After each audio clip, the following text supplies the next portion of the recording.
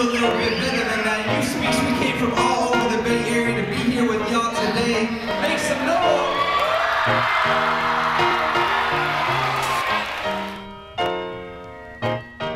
One of the most important relationships we have are our relationships with the young people in the schools and with teachers through the Residency Program, which a trained poet mentor comes into the school, collaborates with the teacher to develop spoken word curriculum and creative writing prompts to get young people writing and responding to the text that they're reading. What it is that students are allowed to be engaged in the learning process. They are a part of the learning process by bringing their own personal narratives into the text that they're reading. In addition to reading the book and breaking down the narrative and the themes, they add their own narrative so that they can compare and contrast how their life correlates to the text that they're reading. Youth Speaks has helped me a lot with writing just in general, like not even poetry, but like even in essay writing and things like that. I've learned how to use a more vivid vocabulary when I'm writing my essays. Youth Speaks is a way for you to come and get involved, to share your voice, to tell your story. It's more student-centered, and the truth they bring to it, the lens they see subjects from their experiences, not just told listening to a lecture, regurgitating what they think the teacher wants to hear. They're really bringing themselves through. Because some people don't know what we're about. They only see us as failures, but listen, failure is success turned inside out. Yeah.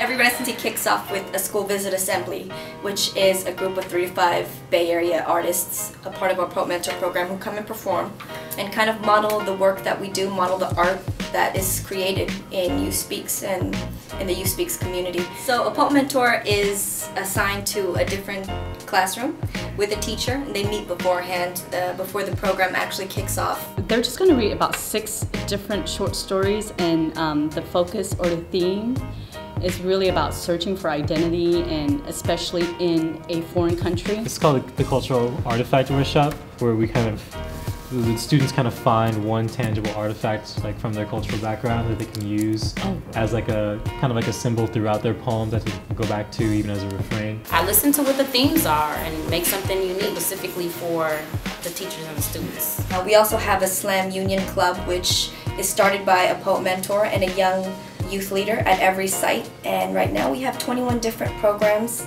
21 different slam clubs in high schools and middle schools throughout the Bay Area. They write differently because it's so free. It's so free that they can really create what comes to mind, and they're not told what's right and what's wrong. They're just given ideas and the space to be creative with it.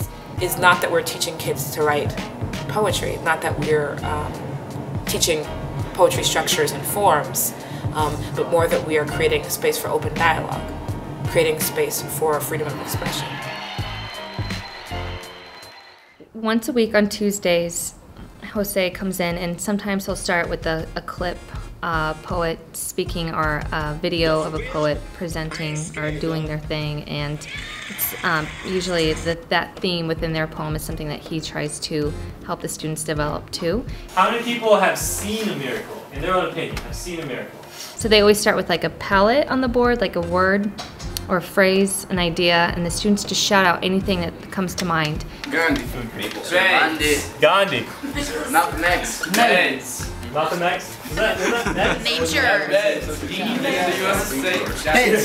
Video games, fire, Gandhi, Jordan, cantaloupes, Malcolm X, poetry. I just want you guys quickly. Chocolate chip cookie.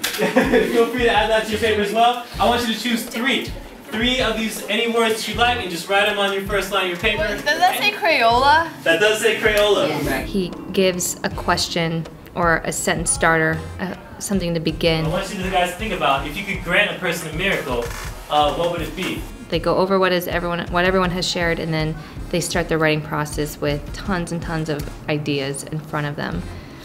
I've seen people, talk that's never spoken before in class, like actually telling us, their truth and their story and things like that without, being shy about it. And I feel like Youth Speaks really just help people find their voice. And that's when I met Nick. He showed me how to live positively and not be negative. He released the memoirs, or he let the memoirs in my brain to unfold. Thanks to you, I want to put my grades up and try to apply it to your piece. I was alone, dead, and slowly falling into the pressures of my peers. When I met you, my brain was poisoned by reality's venom, but you sucked the venom out so that I can easily analyze the positive words that you would give me. I like that. I love that he's constantly reminding them that what they bring is real and it's true, and so that they just, all they need to do is be themselves. And I think that's so important for them to hear and for them to develop their writing and what they think about the world, how they see it, and doing it creatively is really, I think, a special thing for them to get to experience at school during the school day. This takes amazing courage. This is why, you know, the #1 fear is public speaking, so that took a lot of courage. So let's give it up again, please.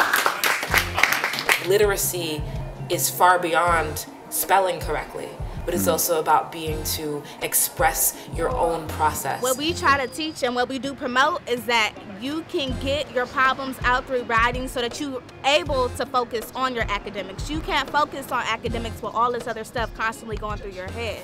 So we got our own story to tell. We gotta pick it up, right? We're storytelling, you know what I mean? We're telling our stories through the word.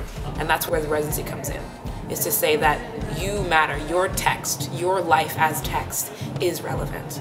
It's about reactivating our students who the education system has often marginalized or silenced, and placing their voice at the center of education.